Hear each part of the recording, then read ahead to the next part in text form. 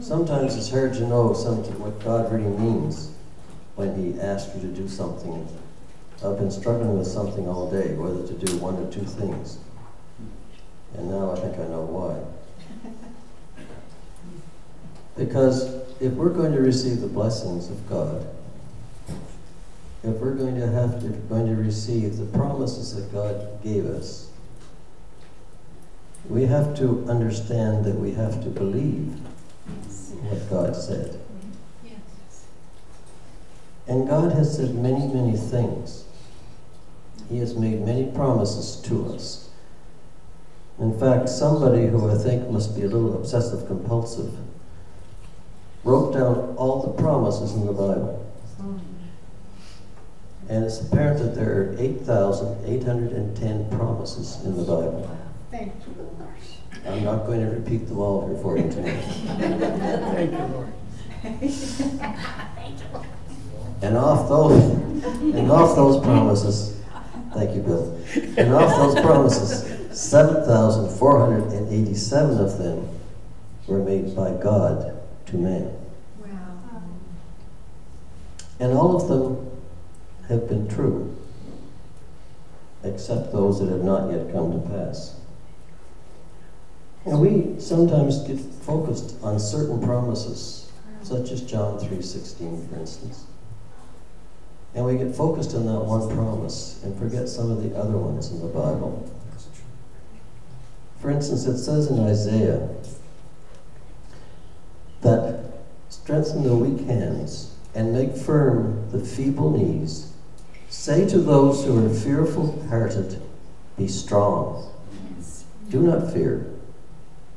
Behold, your God will come with vengeance. With the recompense of God, He will come and save you. Then the eyes of the blind shall be opened, and the ears of the deaf shall be unstopped.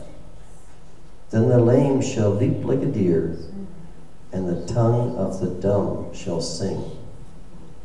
That was back in the days of Isaiah, hundreds of years before Christ was born. Then we read in Matthew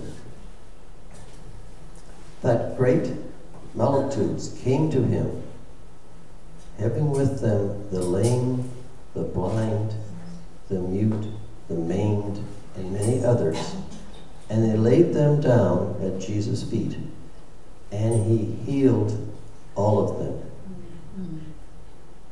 So the multitude marveled when they saw the mute speak, the maimed made whole, the lame walking, the blind seeing, and they glorified the God of Israel. We often don't see anything like that today. And people often wonder, does God really answer our prayers? People often pray and don't seem to get answers. But perhaps the problem is that God has made many promises to us and kept them. Do we make promises to God and not keep them? How many times have you heard people say, if God gives me a job, I'll do this.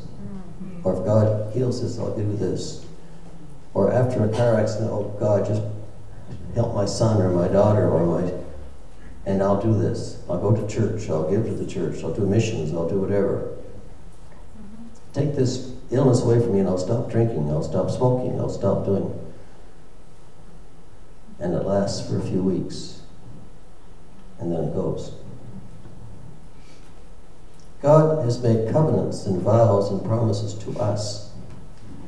But when we say that to Him, we're making a promise and a vow to Him.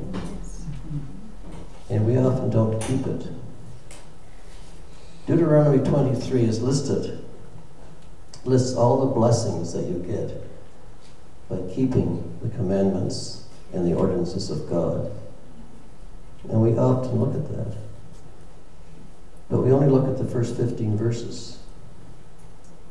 We don't look at the verses that come after that, which show the curses that can happen when you don't keep the covenants of God. It says in John, whatsoever you shall ask in my name, that will I do, that the Father may be glorified in the Son. If you ask anything in my name, I will do it. But we don't read the next verse. If you love me Yes. and keep my commandments. Yes. One of the problems we do when we make a promise is we make a vow. And we often swear by God on the Bible, I will promise to do this. Instead of just letting our word be yes or no and leaving it at that. It says in Leviticus, you shall not swear by my name falsely. In Deuteronomy 23, when you make a vow to the Lord, you shall not delay to pay it. For the Lord your God will require it of you. But if you do not vow, it will not be a sin. So we must be careful when we make a promise that we keep it, especially to God. And today, many people make promises that they never seem to keep or intend to keep. In the older days, vows were much more important and dealt with much more rigorously than they are today. Back in Judges 11, there was the story of Jephthah. He was a soldier, the son of a harlot, and he was driven away from his family because of this.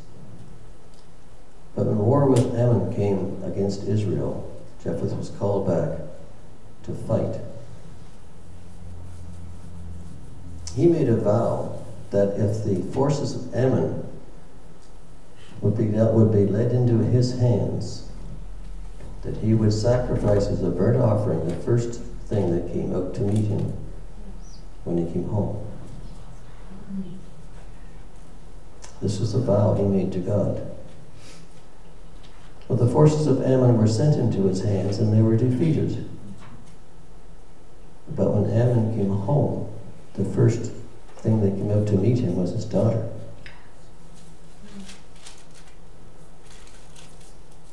In those days, a vow was a vow. And it turned out that he carried the vow out, much to everyone's chagrin, much to what we would consider unpardonable or unthinkable today.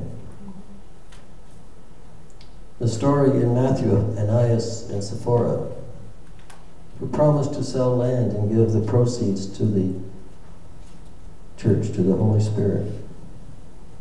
They did that, but they kept a portion back for themselves. The story is that before the day was out, they were both dead. How many times do things happen to us because we break our covenants with God, even though He keeps His with us? How many times do we make promises that we should keep, and yet don't? Everybody has to think of themselves and what they've said themselves and what they've done themselves, because I know we've all done it. We've said we'd do things and not follow through. How much illness, how many difficulties do we encounter because we make a promise to God and don't keep it?